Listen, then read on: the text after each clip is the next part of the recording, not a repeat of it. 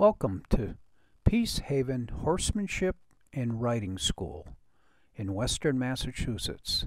This is going to be all about the feet, your horse's feet, your feet, and communicating with your horse. We're demonstrating here no need for reins if you know how to communicate with your feet. Again, we have a bunch of obstacles to help you hone your skills once you get the basic ones down. Now this one's controlling each step of the horse's feet.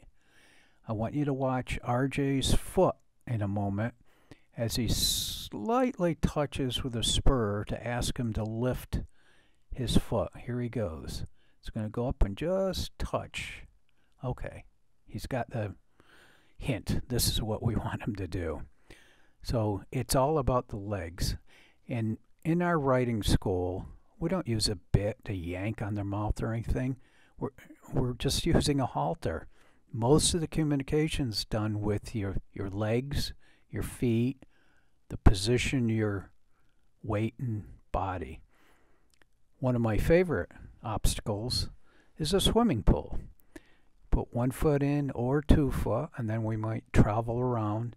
And all the little obstacles we have throughout the farm are to help you hone different skills. So you can see Star's backing around. Oh, it's going to put both feet in. That's what we usually do. And he'll work his way around. And this is, notice RJ's legs off a little bit on the side he wants him to move to.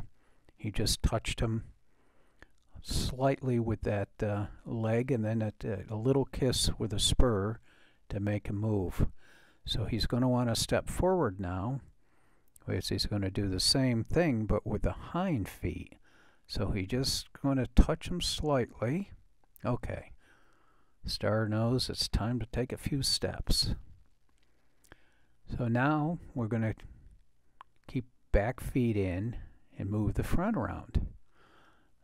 These can help so much, especially if you like riding in the woods and you have to get around trees. It's all honing your skills. At Peacehaven, we have hundreds of acres, backed up to tens of thousands of acres. Some day rides can be for a whole day without ever going across the same trail. So the precision here, backing up carefully.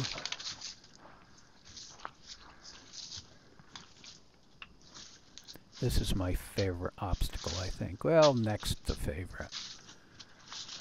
But it's really challenging. And once you have your basic skills, you can start on some of these, honing them to really be able to ride your horse, truly ride it. And I think this may be my actual favorite, the balance beam.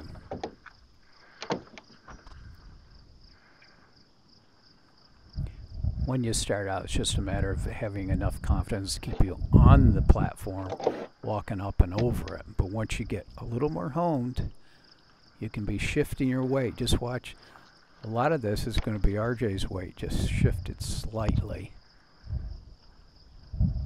Nice and balanced.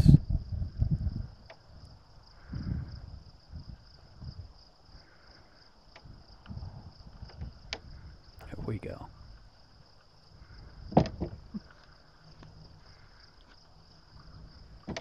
Now this is a pretty precision move that RJ's doing here. It's got to be a fairly advanced student to do it. To stay on that platform and turn around. Notice how gentle we use the reins. It's precision stuff like this does require a slight little touching of the reins. So this is a top view. You can see RJ's like a little ant down there. If you look closely, though, you can see his hands are out of the side. He's demonstrating this obstacle course. Sometimes just canter around for fun. also, as he's going to demonstrate, we'll see close up in a minute, it's used to ride around without your reins. So he's got his reins around the horn, and he's going to just ride this obstacle course with no reins. It's all about the feet.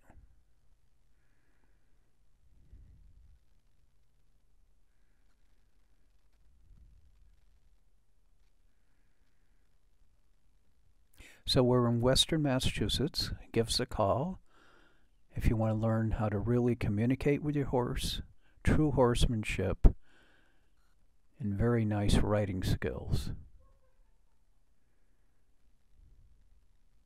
The number's on the screen, 413-634-8800. RJ or Paula will be happy to talk to you. So some of the turns might be easy, straightforward. Other ones, look at that, almost a right-hand turn. I like to say, look, Ma, no hands.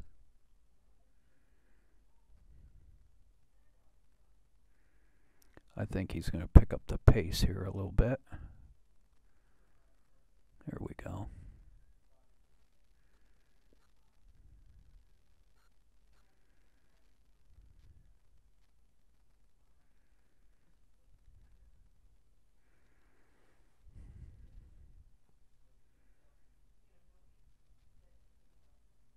So give us a call if you want to learn some of these skills.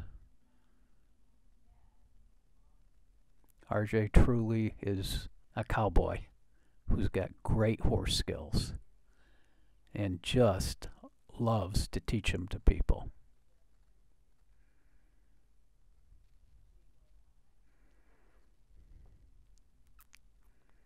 I hope you enjoyed this video. And give us a call if you have any questions or you'd like to learn how to do stuff like this. Have a great day.